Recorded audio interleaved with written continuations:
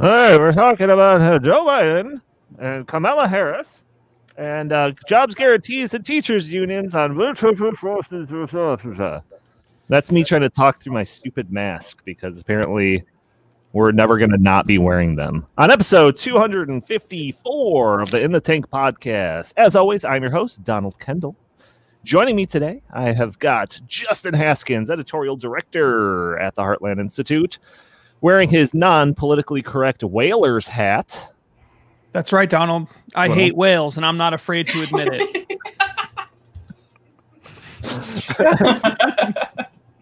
Justin, you guys what didn't kind see that of one whale coming, did you? do you hate the most? I didn't see it coming. I love it. No, that's obvious. The kind of whale that I hate the most, killer whales. They kill people. Free Willy, he's the worst. Yeah, he was the worst. That movie was I saw him but in a real hit life. job on that was nothing but a hit job on the aquarium industry. That's all that was. I think you're mixing up movies there. Isaac Orr, Financed BS. policy fellow at the Center of the American Experiment. How are you, good sir? Great. Awesome. And we got Jim Lakely, VP of the Heartland Institute. What's going on, sir? How's everybody doing? Rest in peace, Herman Cain, who passed away today. Herman Cain, famous for 999. pizza joint, right? What was that? Godfather's Pizza, yeah. Godfather's Pizza. He ran for president a couple of times. We had a colleague that worked for his campaign at one point. Really? Yeah, you don't remember? Constitutional reform guy? Anyway. Okay, that makes sense. So let's get here. Another glorious beginning. Yeah. So there is an article. Justin and I were talking on the way home, I was on my way home from work the other day. And he says, there was an article from The Blaze that just popped up. Titled, Politico publishes piece claiming Kamala Harris is Biden's VP pick, quickly scrubs it. So before reading this article, I thought, and I said this to you when we were talking about it, I said, I bet it was just like a joke. Like somebody put it in there because they speculate that this is the case, but it's not. And it just, somebody hit publish when they shouldn't have, because I've always kind of ruled out her as being the VP. And then I thought, like, maybe we should, open up the show kind of speculating on who we think the VP is actually going to be. But then I read the article in preparation for the podcast, and it starts off saying Politico made waves on social media Tuesday when they published and promptly corrected a biography of Senator Kamala Harris, claiming Democratic presidential nominee Joe Biden has chosen her as his running mate days from now on August 1st. It says the bio reads, Joe Biden chose Kamala Harris to become his running mate for the 2020 election on August 1st, 2 weeks before the Democratic National Convention, after keeping his choice close to the chest for months. In his announcement, Biden called Harris a worthy opponent and a worthy running mate, alluding to the pair's rivalry during the early stages of the Democratic primary. She will bring her experience as a prosecutor, household name recognition, and skill as a debater to the ticket. So after reading this, I was like, I think that she might actually be the nominee. And they got like this like embargoed information that they were supposed to kind of like keep under wraps until the announcement was made official, and they blew it. So I'm changing what I had to say over the phone with you, Justin, and I think that this was actually the case. What do you think? Am I right? Yes, and the reason why you're right, not only because you're copying what I had already told you, and I'm always right, is because Please clap. That's a really good timing, Andy. Well done. The thing is, if you're going to choose an African-American woman, liberal, to be your vice presidential candidate, which is the box that Joe Biden has built around himself, then you really don't have a whole lot of choices.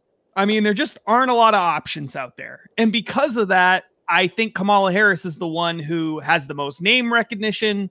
She's in the Senate.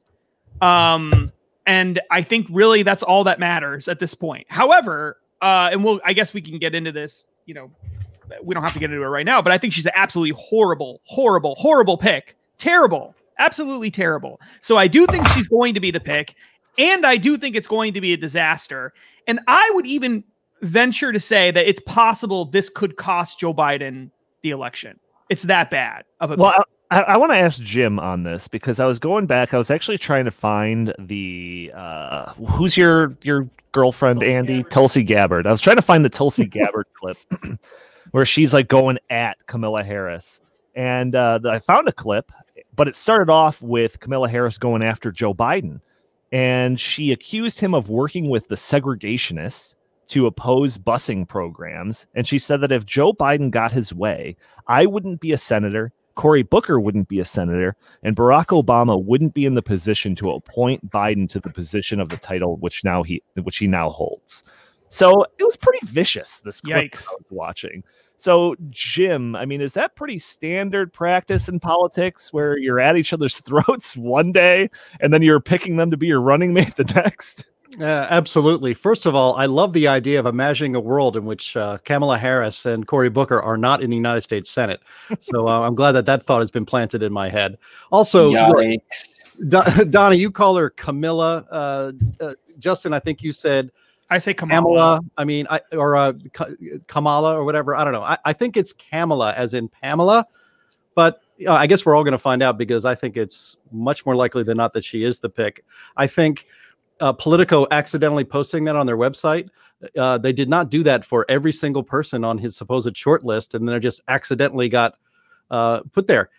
This is actually a lot of proof. There's lots of proof out there, but this is why and how the Democratic Party and their media, the mainstream media, work together. They leaked this. They already know it's going to happen, and so that's going to be the appointment. Of course, on Saturday, August 1st, when some people will be listening to this podcast, I may be proven wrong, and then we'll just delete it from the internet, just like Google deletes everything conservatives do from the internet. Yeah, well, but no, just to finally get to your question, in 1988, when 1980, when Ronald Reagan was running for president, he had a pretty tough primary fight with one George H.W. Bush, who described supply side economics as promoted by Ronald Reagan as voodoo economics. And they actually were at each other's throats. And I don't think either of them accused the other of being a segregationist or liking segregation, but they went at each other pretty hard. And then Reagan picked Bush as his vice presidential nomination and went on to sweeping victories. So this is not all that unusual. The thing about Kamala Harris is that she is, I don't think anybody is as unlikable as Hillary Clinton, but she is extremely unlikable. She is so phony. I was watching some interviews of her, to prepare for this and remembering some of the debates. She is so unlikable. I mean, the one thing about Joe Biden, even though he seems to be in cognitive decline, is that he at least can fake authenticity and being a nice guy. He can fake it pretty well. Kamala Harris has a really, really hard time doing that. And I think that's going to turn a lot of voters off. Yeah.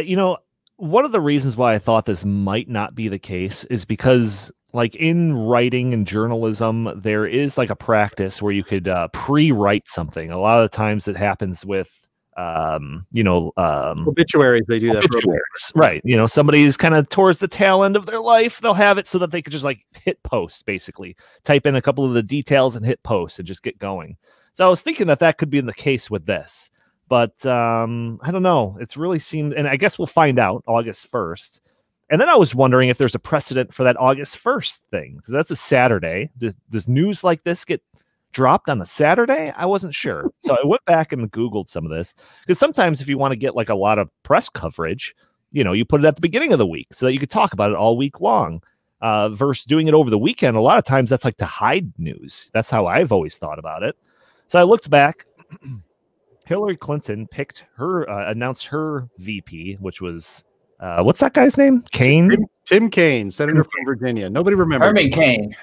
Yeah, exactly. That was announced on Friday evening. So that puts it pretty close in line with this Saturday thing. Trump announced Pence on a Friday morning. And Romney announced, does anyone know who Romney's running mate was? Paul Ryan. Really? Okay. He announced that on Saturday. So there is a lot of precedent for this news being dropped on Saturday. Oh, my God. And I'll tell you why they do it, actually, so that they can dominate the Sunday talk shows that weekend. Oh, that's some inside baseball stuff right there. That's true. That makes a lot of sense, actually. Yeah, that's smart. Want them on the Sunday shows. Because it's an entirely political story, and so they would dominate the Sunday shows and then talk about it all the following week. It's Kamala. On Monday, you would lose all that momentum.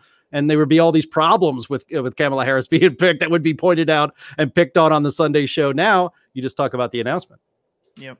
Smart. Isaac, you didn't want to talk about this topic. Is there anything you want to chime in on with this? Or I want to be able to include you. I don't want to ignore He's still bitter that Amy Klobuchar isn't the candidate. Yeah, that she pulled herself out because she's not black. Yeah. And I'd like to see how your hair would fare in a blizzard. Isaac, your impression is still on point there. Oh, man, thank you. I've been working on it still, even though it's not going to be as useful as I was hoping it would be. You're going to have to come up with some Kamala Harris impressions soon. I'll have to, study her then. That's, the sad thing. One thing I will add is, do you guys remember the SNL skit with Dana Carvey where he was Tom Brokaw and he was doing Gerald Ford dead today after being ripped apart by a pack of wolves? I do remember that. That came to mind as Donnie was mentioning that about the obit. Gerald Ford dead today and I'm gay. That was just the bit. It was pretty funny. Great bit. Thanks, Dana Carvey. The conversation there.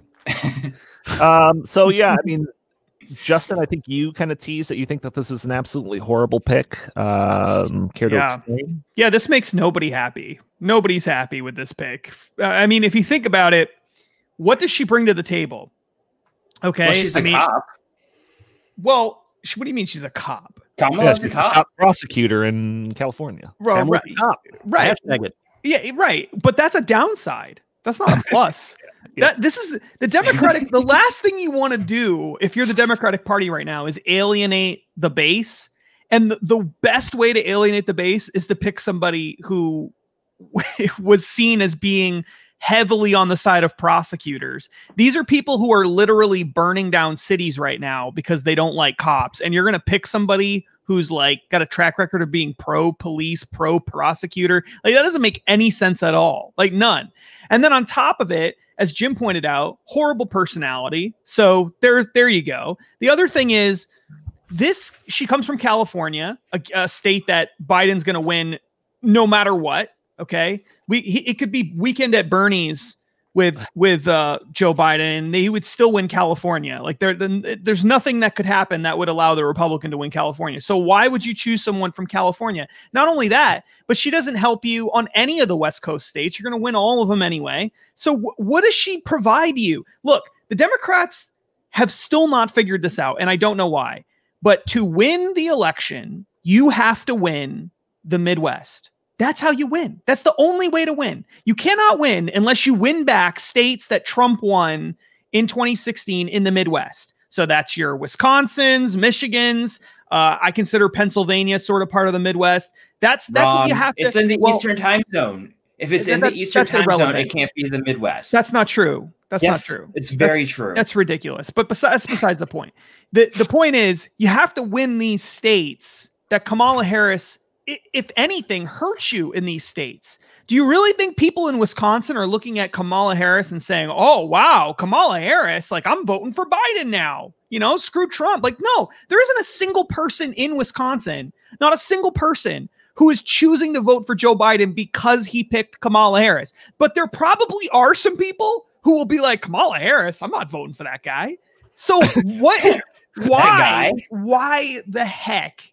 Why the heck would you choose someone who is not going to help you in the states that you need to win in? And so normally you would look at this and say, well, this is totally illogical. But if you start with the premise of I have to choose an African-American woman, which is the social justice, warrior mentality that they went into this whole thing with, which I just don't understand at all, then I guess you don't really have that many options. And Kamala Harris seems like the most qualified person. And one last point on that particular argument, because I do think that is really key here. I think one of the biggest challenges that they have is that if you look at the list of people who qualify, African-American women, what you'll realize very quickly is that most of them are like mayors or state reps or people like that, right? So none of them are obviously qualified to, I don't know, be the leader of the most powerful military in the world or have foreign policy experience or any of these things that normally you would think of as being for a president. And with Joe Biden, it matters more than ever before because Joe Biden looks like he might be, you know, admitted to a to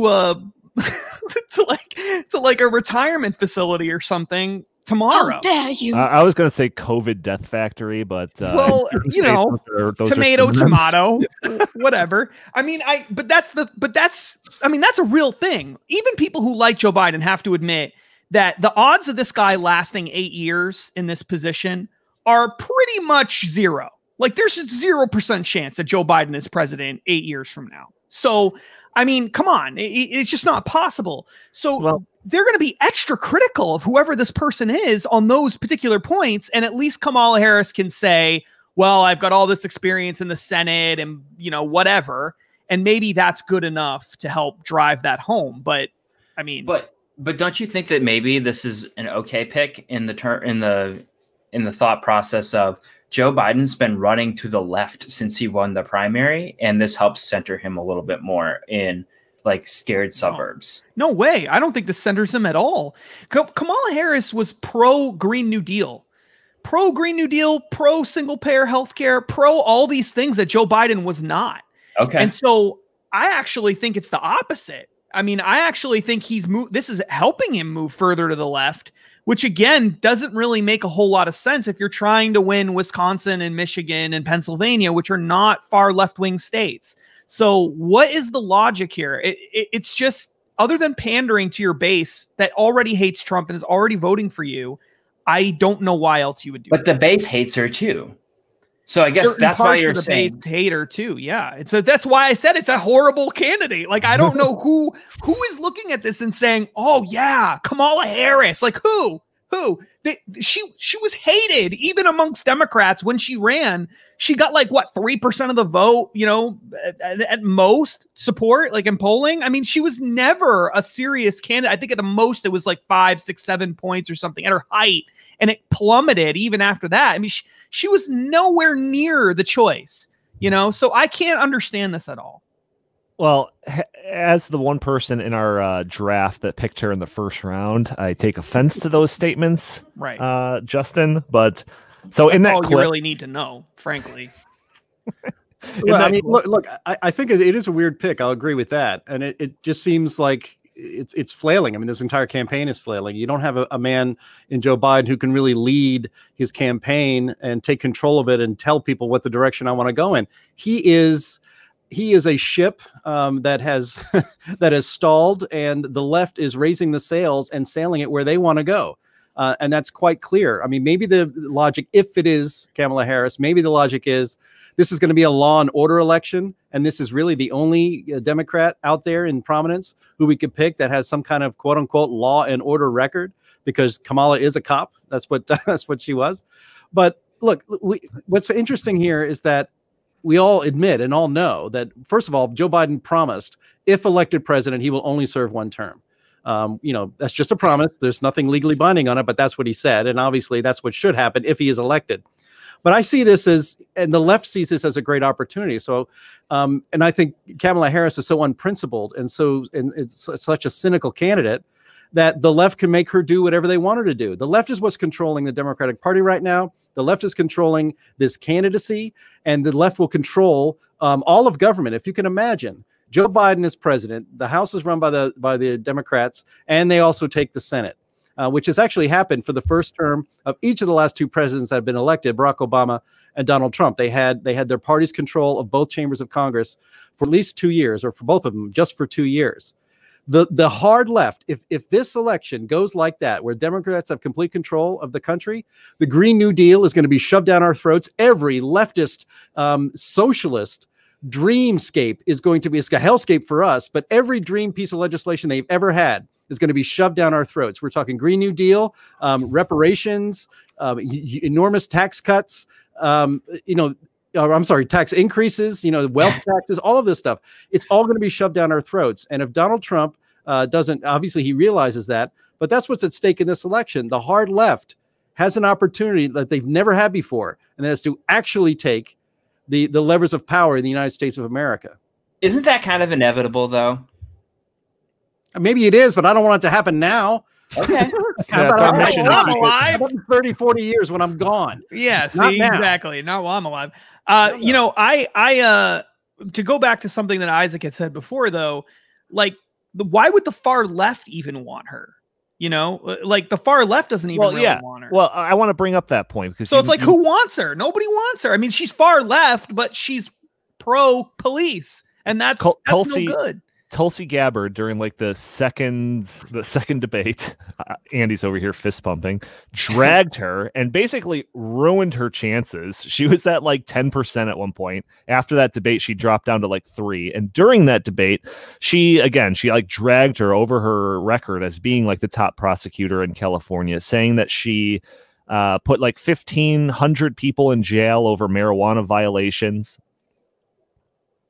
And then laughed about using marijuana in an interview later on during the election. She blocked evidence to exonerate a man that was on death row, at least one, and that she kept people in prison past their sentences to use them as cheap labor in the state. So it's like this is all, I'll be clear about this. This is all what Tulsi Gabbard said during that. I haven't really confirmed any of this. But yeah, it was like those things just kind of dropped her from like a realistic pick. So I don't see how like the base, quote unquote, is going to be like, oh yeah, we're cool with all that. Yeah, we'll They're burning down police stations. They're burning down police stations and vandalizing courthouses, and you're choosing a law and order, vice president. Like they need that on the ticket, though. They do.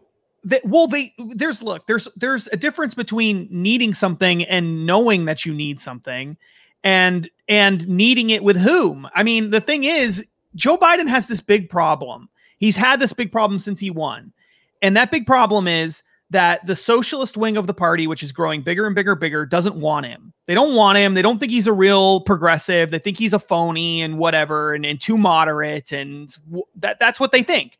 So that's why they wanted Bernie Sanders, because they want a hardcore socialist. Like, that's what they want. And I don't see how this wins those people over, even though she is farther to the left in terms of policy. She's not in terms of the law and order stuff. And I don't see how it helps you with moderates, because they don't like her either. And she's not moderate. She's further to the left than Joe Biden. And so it's like, it just makes no sense. Maybe she's not the pick, and we just spent 24 minutes. It's very possible. It was all misleading. But then you got to pick another African-American woman who is the pick. And Keisha Lance Bottoms. Yeah. Mayor of Atlanta. There's no one. So Keisha, so you're telling me that the mayor of Atlanta is going to be one, Joe Biden aneurysm away from being the leader of the free world? The woman has never done anything beyond, be mayor of Atlanta, and now she's going to be in charge of the most powerful. The guy who ran the TV show The Apprentice is going to be sitting in the Oval Office, even though he has no government experience. Get him. That's no, that's all right. That's fair. But the difference is there's a difference. The difference is nobody. No, he's not. And here's why. 2020. Anything can happen, Justin. Here's the difference. The Rock is running next time. Here's Mark the difference. Cuban should run. He would win. Mark Cuban would have a chance of winning. Here's the point, though. The difference is if Keisha Lance Bottoms, is that her name? Yeah. If Keisha Lance Bottoms was running for president, no one would pick her. No one wants her. It's not like people want her to be president. See, they actually voted for Donald Trump. They knew Donald Trump didn't have that experience and whatever, but they voted for him. Okay, so we know there was other things they liked about him that's why they chose him. In this case, they don't want her. They're not choosing her. Biden's choosing her in this scenario. So now Biden is choosing someone who's one step away from being president of the United States, who has no experience or capability, or there's not a single logical reason why she should be president. and yet she would be the one step away from that happening. I don't see how. It's not the same thing, I think, for that reason. It's not like they're all clamoring for Keisha, whatever, Lance Bottoms to be president. No, I don't. I think I've seen her like maybe twice in my whole life. That's very disrespectful. What if she just said like that stupid ball guy on the In the Tank podcast? Yeah, I would be flattered. I'd be flattered that the future president of the United States and leader of the free world knows who I am and can describe my appearance. Right. That's great. You guys are forgetting about Stacey Abrams, the fake governor of fake Georgia. She's still out there as well. That's right. Wearing a cape. Isaac was right in the thing that this could be all a mislead, and we spent the first half of this podcast talking about something that won't even be the case in 2 days. So let's move on. This was brought to my attention. This next topic was brought to my attention by Justin Trashbins, and that has to do with teacher strikes over COVID stuff. So I started with the podcast wearing my mask, so you couldn't hear a word that I was saying. But this article that Jim sent me, this is from the Wall Street Journal. It's an opinion piece, but it just kind of starts off saying that the American Federation of Teachers, the second largest education union, threatened safety strikes if reopening plans aren't to its liking. So then I was kind of curious about what these safety strikes could be and what their demands are. And it's a pretty wide range of stuff depending on what state you're looking at. But I found one of the more ridiculous ones. This is from an article in the Washington Examiner. And it starts off saying the Los Angeles Teachers Union issued a research paper arguing schools in the district can't reopen without certain policy provisions in place, ranging from mandatory face masks to a moratorium on charter schools and the defunding of police. So, are we going to be able to meet these people's demands so that we can get these kids back into the schools? Justin, why do you think it was important to talk about this topic? So what I think is so awesome about this story is it so obviously shows that the teachers unions literally don't care about kids at all.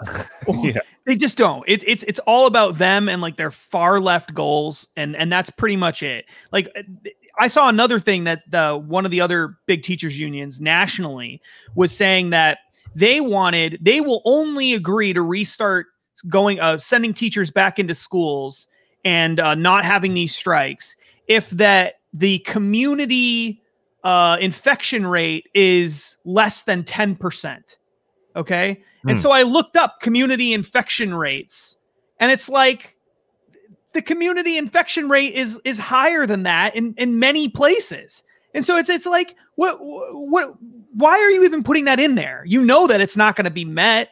Then they had a transmission rate that it couldn't be higher than 1%. And it's like, where are you coming up with this stuff? They want additional funding. They want to defund the police. They want to do all these other things. No one's actually going to go along with any of this. They know that. So why do it?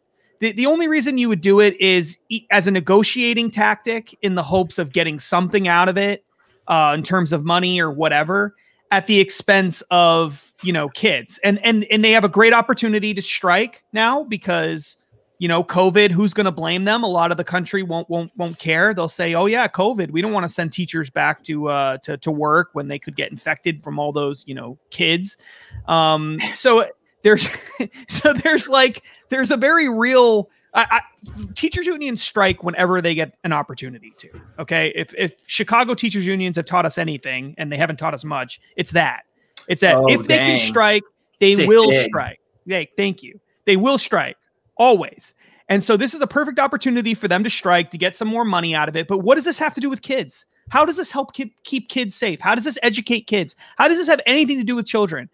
The teachers unions do not care about kids. They care about their own constituencies. They care about their own bottom line, and that's it. And maybe that's fine because they're a teachers union, right?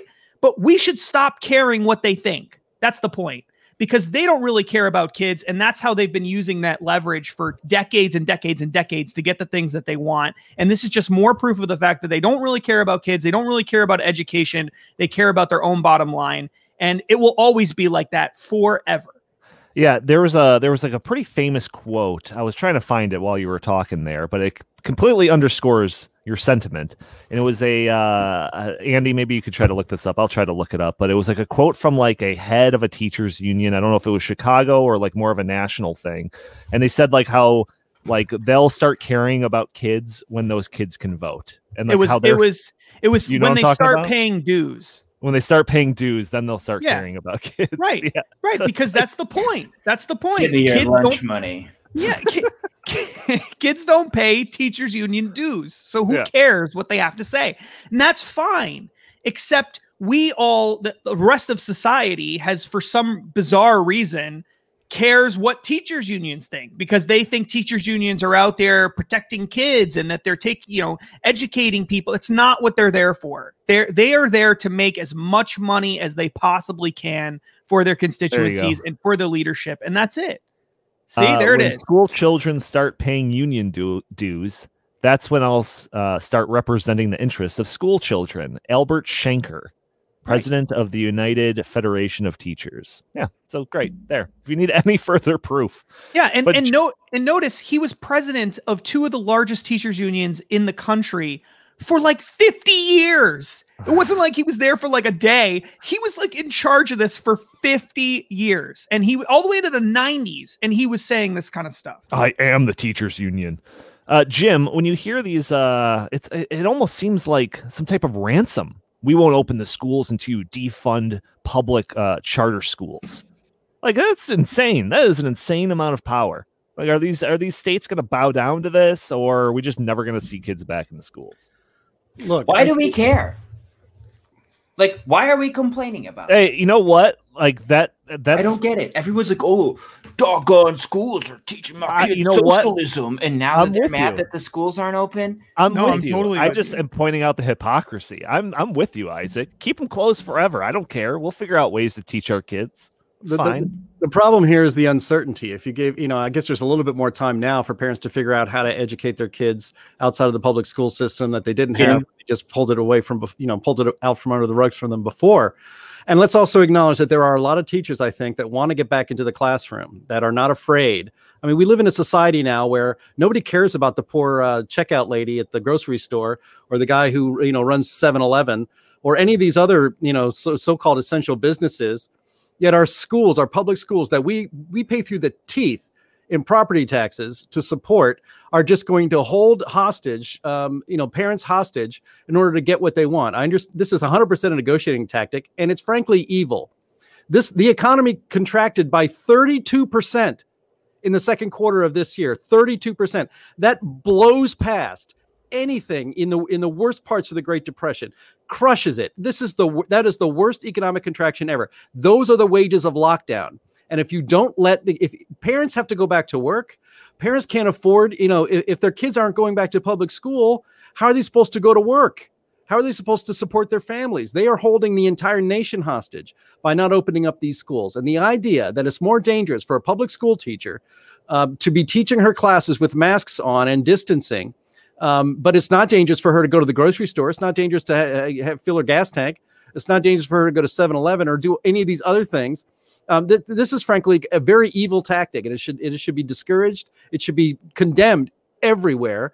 And these teachers need to get back into the classroom, especially because look, they didn't close down the schools in many countries in Europe, and there is not a problem with kids transferring coronavirus to the teachers. It just hasn't been. They've been studying it. They've been watching it. It's not happening. So this idea that it is not safe to send the teachers back to school with protective measures is complete garbage. And the unions are exploiting this.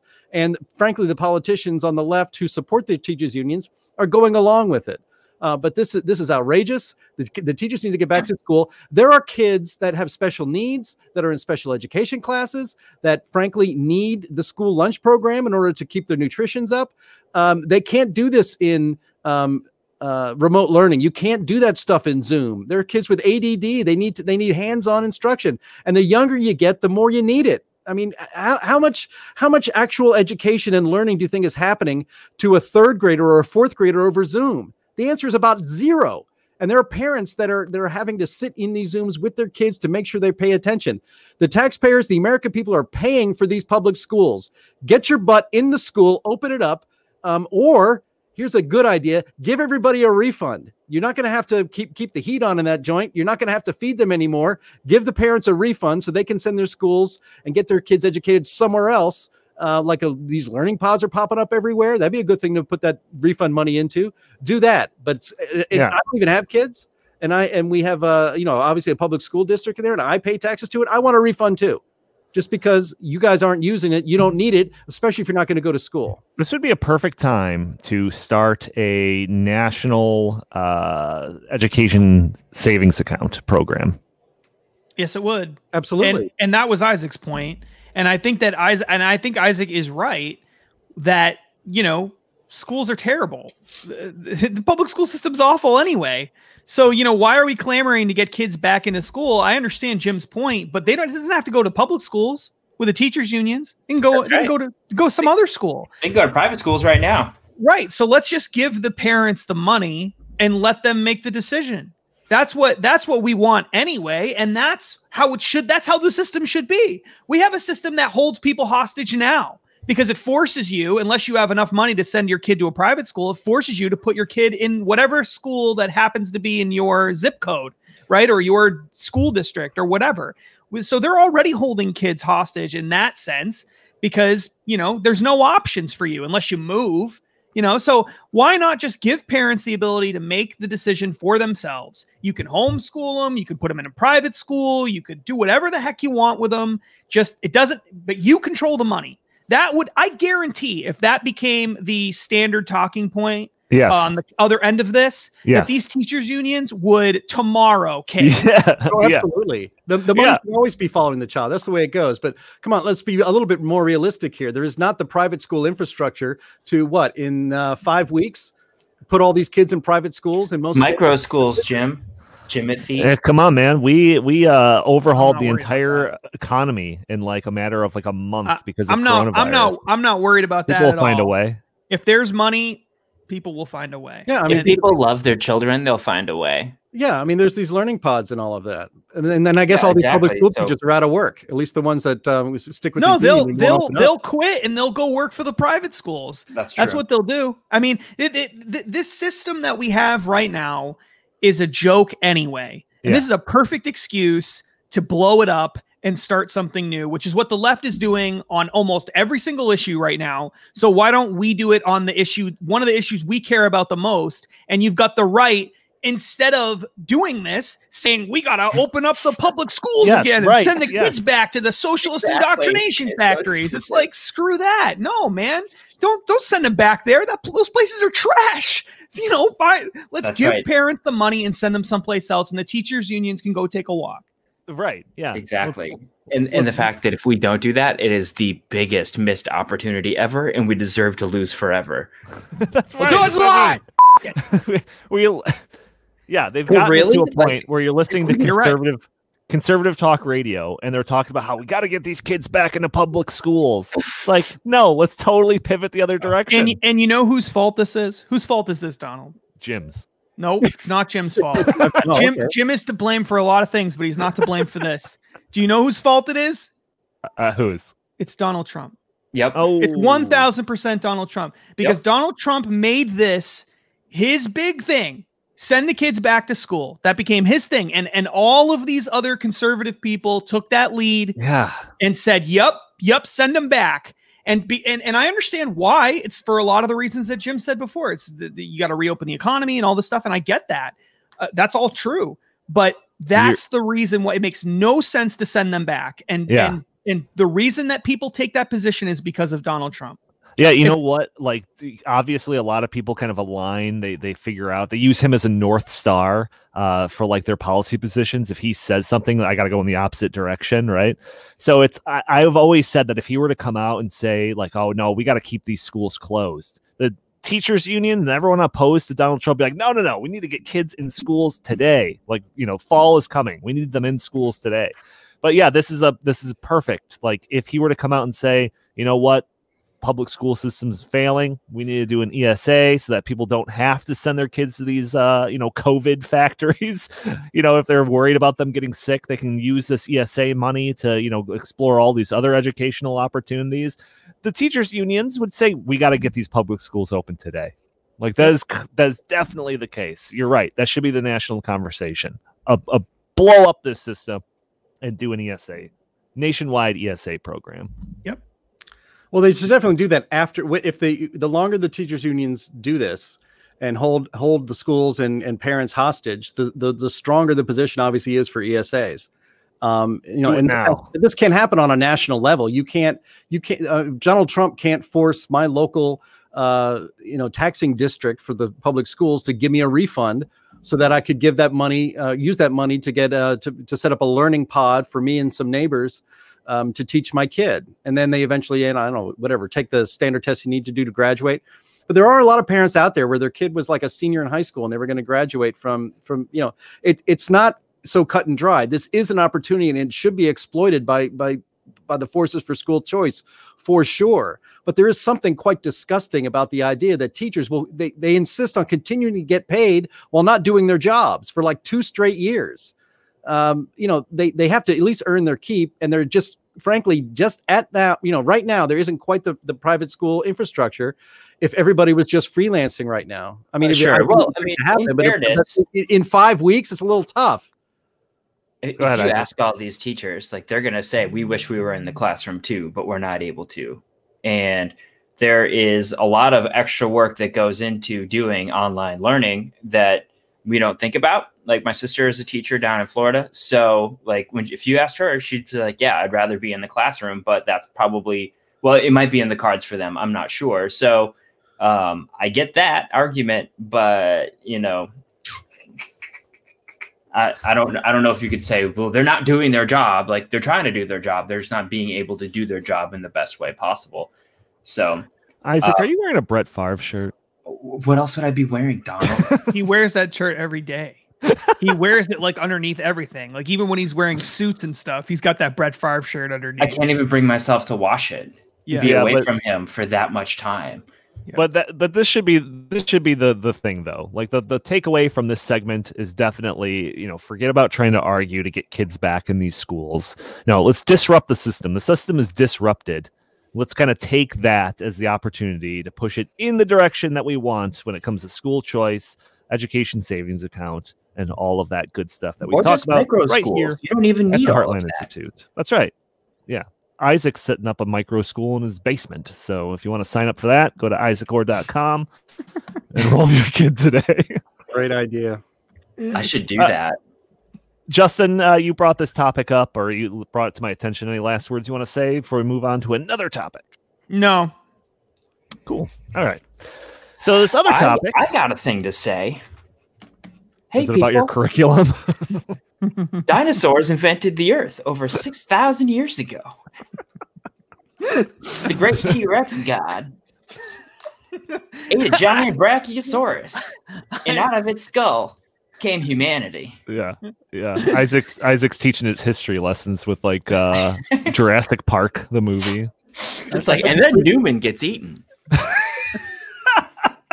I think the free market might deselect Isaac's learning pod. I think that we should say, look, just find a learning pod, and like it won't be. Here's the thing: like, what if they just scrap this entire year? Because there's no way. Yeah. Okay, so like you can't actually test kids and have that be binding because not all the kids have access to the technology. So this is basically like the lost world. A lost year. Another Jurassic Park reference. Great. Yeah, I wanted to do that because I thought it would be clever. But you might as well find them like either a private school that's accredited and they're open, right? Yeah. Or you need to find like a group of like basically 6 parents and they're all like being like on the same risk level for COVID, right? And they find a teacher who's willing to teach their kid, right? It's basically like reverting back to my grandma Stedman's experience as a one-room school teacher in rural Wisconsin, which is crazy to think that we might go back to something like that. It would be great. Here's the thing, like if you actually want your kid to learn something this year, that might be the best avenue forward. Stop relying on the government to solve this problem and placate all of these teachers unions across all these states. It's not going to happen. You got to figure out your own solution here. I agree with all that. I have one more point to make that I forgot to mention before, and I did want to bring this up. There is a couple of demands that the teachers unions made that I think are really important. One is we talked about this. They want to end charter schools, right? So let's get rid of charter schools. We'll defund charter schools, but they also want extra social distancing within the classrooms so that, they're social distancing. We're not spreading COVID. Okay. So we're ending the charter schools. Where are all those kids going? Where are they going? They're going to set up shop in the football stadiums. Where are they going? I thought that if the goal is that we don't want to have too many people crammed into one room, why would you get rid of all these public schools and now you're sending them to your existing public schools? How are they supposed to take on all of these extra kids? In some places, charter schools there's thousands of kids in charter schools in some states, like thousands. So what are you going to do with these kids? What are you going to do with all of them? It doesn't even make sense. It's so obvious that this is just a totally ridiculous political stunt. Well, it's why it's an immoral use of leverage by the unions. I mean, my main points, I'm with you guys, obviously, that, the socialist indoctrination of an entire generation through our public school system. You're the person that complains about that the most, Jim. Huh? You're the person that complains about that the most. You're right. My main point is I want my money back. And, you're not going to I'm not paying public school teachers for not doing anything anymore. That's not a good trade-off. That's like the old white man anthem. Yeah, right. I want my money back. I want my money back and get off my lawn. But I think what we may see, and these learning pods things are actually really interesting, is that we are seeing the devolution of the system when it comes to education in America. I mean, I think the idea we're not going to go back to one-room schoolhouses, although we might, through these learning pods where parents really have no other choice. They have to. Your average parent has two things he needs to do. One, he needs to get his kid out of the house during the day so he can go to work. And two, they need to get their kid educated. Now, if you can set up a learning pod somewhere in a one-room schoolhouse or somewhere else, somebody else's home, it's basically just kind of like group homeschooling. And this is great. And I think eventually, who knows how long the COVID crisis lasts and that public schools will not be able to open as normal.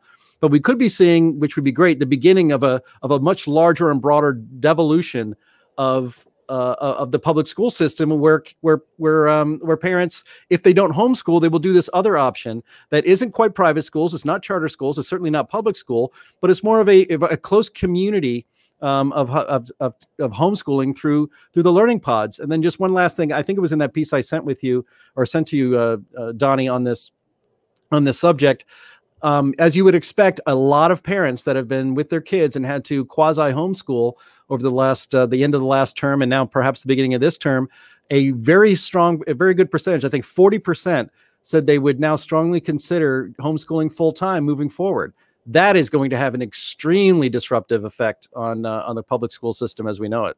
Yeah. Illinois actually has a pretty lax. Maybe this has changed, but I was aware that Illinois has a pretty lax regulations when it comes to homeschooling. That's one of the few things that Illinois does well is allow for homeschooling, and there's tons of resources out there.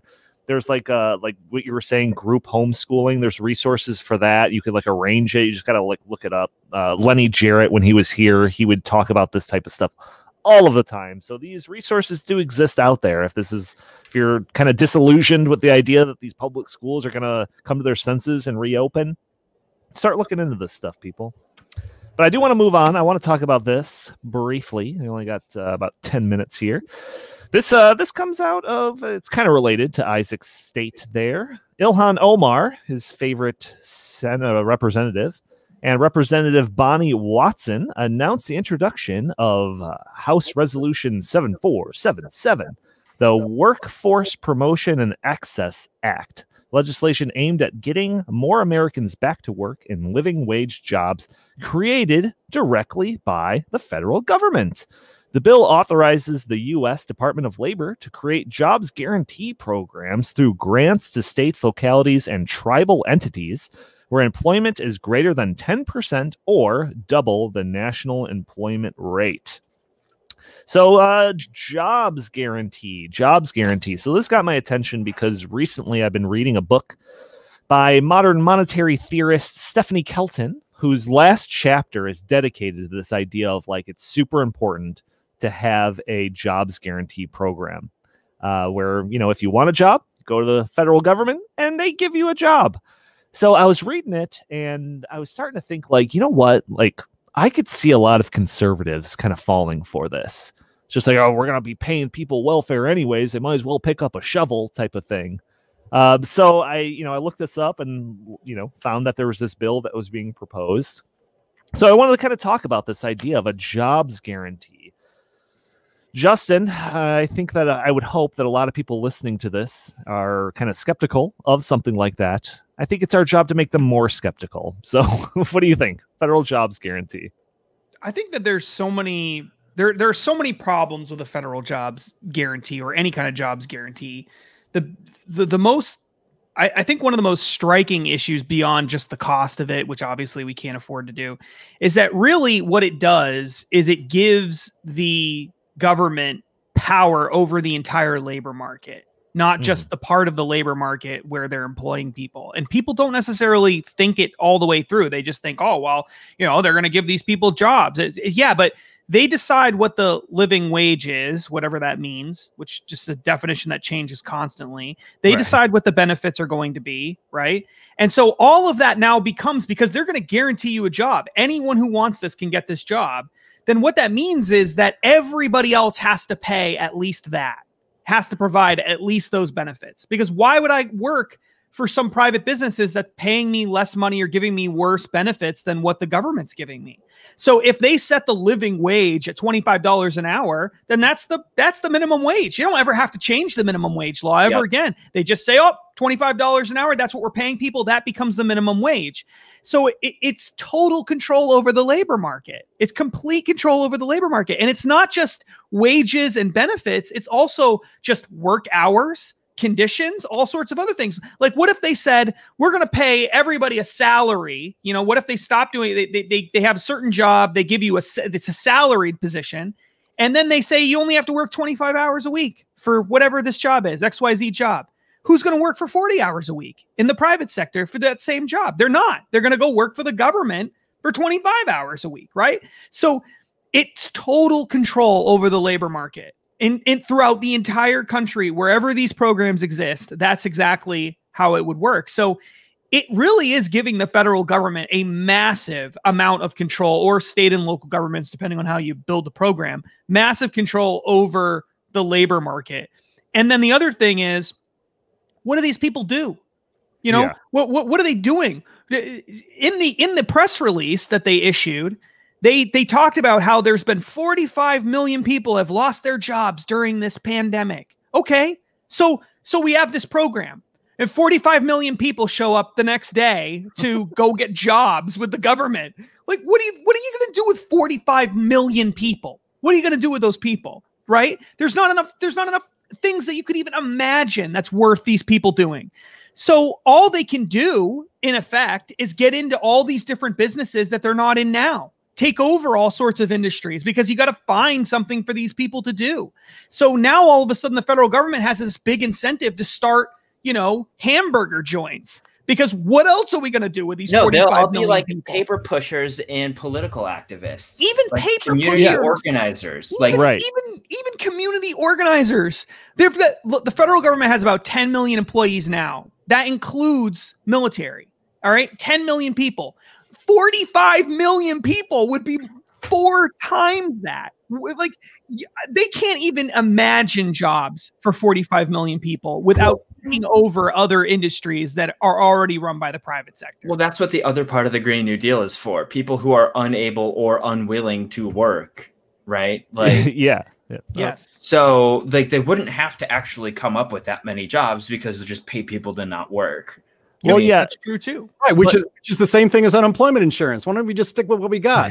I mean, you ask what these people are going to do in these government jobs. It reminded me of that quote that goes, from Milton Friedman, who's, by the way, Milton Friedman's birthday is Friday, July 31st. So that's I think who else's birthday is on that day? Anyway, the story where he was He was visiting an Asian country. Who else's birthday? Was that this guy right here? Happy I birthday. share the birthday of Milton Friedman. But yes, go ahead. Milton Friedman quote. Go ahead, Jim. Why were you going to skip that part? That's the most important part. You buried the lead. So shame on you. Oh my gosh, you're going to keep talking over me. That's great. So yes, Milton Friedman was an Asian country, and they're building a canal, and they're using shovels. And he asked, why weren't they using, earth movers and ditch diggers and bulldozers and all of that kind of stuff? And the government guy from the Asian country said, because this is a jobs program. And he said, well, if it's a jobs program, why don't you have them digging it out with spoons? And so, that's what makes me think about these government, make work projects from the Depression era to now, is that they're not efficient. This is not the way to find the best people working for the best jobs. The minimum wage already distorts the labor market in many ways, in that employers can't pay what they believe a worker is worth, and then compete with other businesses to make sure that they get the best workers that they can get, and the workers that they need. Instead, the government is just going to be basically taking people who do not have the skills, frankly, to work in the private sector, but they'll also be taking away some other people that should be working in the private sector. This entire thing is a complete economic disaster because we don't have the money to pay for it, and it actually doesn't do anything productive and useful overall for society. So it says that it lists off a couple of things that these people's jobs could theoretically be. It says like child and elder care, infrastructure, clean energy, and community revitalization. But yeah, it kind of leaves it open to the whims of like the localities or whoever's getting these grants to determine what these people are going to be doing with these guaranteed jobs. So 45 million people times by 40 hours a week. That's weekly 1.8 billion hours of labor that's going to be at the whims of like the governments. It's like they got like an army now. Like they could just bring people door to door with like census questions. How many guns you got? Are you green energy compliant? Like there's just like an unlimited amount of stuff that they can do. It's an incredible amount of power. There's also that's true, and that's terrifying. But there's also this particular version of it says that they only want to do it in places where the unemployment rate is like 10%, right? Where it reaches 10%. Well, that's really that's a horrible provision, because now what you've done is given an incentive to that local government to have unemployment at least 10%. Right. Because now you get this big, gigantic government money flooding in that allows you to create this shiny new jobs program that gives everybody a job. So why wouldn't you want it? If you're some local government, why wouldn't you want unemployment to be 10% or higher? Of course you would want that. So you would do everything in your power to make sure that you get 10% unemployment. That's great what point. You would do. Yeah. And it would be so easy for them to do it, right? All you have to do is just say, you know what? Healthcare is too expensive in this county, so we're just going to jack up taxes on hospitals, these private hospitals, and we're going to take that money and we're going to put it into public hospitals, right? So now you've jacked up all the taxes. They have to lay off healthcare workers or whatever, and now you get it over 10%. Now you get this huge chunk of money from the federal government, brand new jobs program. Everybody goes and works for this public hospital. Boom. Like you just run that whole thing out of business, and you have every reason to do it. Raise taxes, raise minimum wage until the unemployment hits above 10%, and then you theoretically get unlimited money to just provide jobs for everybody else so that you can make your parks look nicer. Yeah, there's it's crazy perverse incentives that would go along with all of this. But wait, you're telling me socialist economic theory doesn't really work and has the wrong and it's complete opposite of what they claim? No. I'm saying it works exactly the way they want it to work. That's right. Yeah, it works exactly the way they want it to work. It works. This isn't a mistake. Right. This isn't a mistake. They know what they're doing. Yep. Gentlemen, we are out of time. Let's wrap this thing up. Anyone got any jokes, anecdotes? I can't even say that word today. Last things to get off their chest before we sign off for the week. I saw the movie Mr. Jones this week. It's a movie about it stars, one of the characters is Walter Durante, and Mr. Jones is a Gareth Jones, a British journalist who went to Stalin's Soviet Union and exposed the truth about the Ukrainian famine while Walter Duranty was covering it up. I saw it recommended by several conservative sites. The Wall Street Journal did a little piece on it, and also National Review. I highly recommend you go see Mr. Jones. It's streaming on Amazon right now. You can get it for $5. It's one of the best movies I've seen in at least 2 years. Nice. All right. Yeah. I just watched Mighty Ducks 2 for like the third time. So, all right, everyone. Thanks for tuning into this episode of the In the Tank podcast. Join us every Friday for a new episode of In the Tank. If you'd like our show, please subscribe. Write a review for us on iTunes. We greatly appreciate it. You can find us on pretty much everything nowadays: Stitcher, SoundCloud, YouTube, obviously. If you'd like, you can follow us on Socialist Twitter at In the Tank Pod. If you'd like, you can send us questions, jokes, suggestions for stories by emailing us at inthetankpodcast@gmail.com. Justin, where can the fine people find you? At Justin T. Haskins on Facebook and Socialist Twitter. And Jim Lakely, same question. At J Lakely at Heartland Inst on Twitter, and always go to heartland.org. Isaac Orr, where can the fine people find you? At americanexperiment.org. And on Socialist Twitter at The Fracking Guy. All right, thank you all for tuning in. We will talk to you next week.